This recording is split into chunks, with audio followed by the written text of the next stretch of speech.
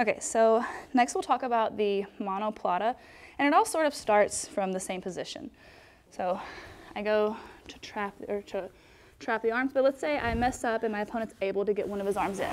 As soon as this happens, I bring my knee up, I catch. What I like to do from here is my goal is going to be to pick his shoulder up and get him onto his side. From there, I rotate my hips, lifting him up, and I use my foot as a wedge so he can't get his back to the mat anymore.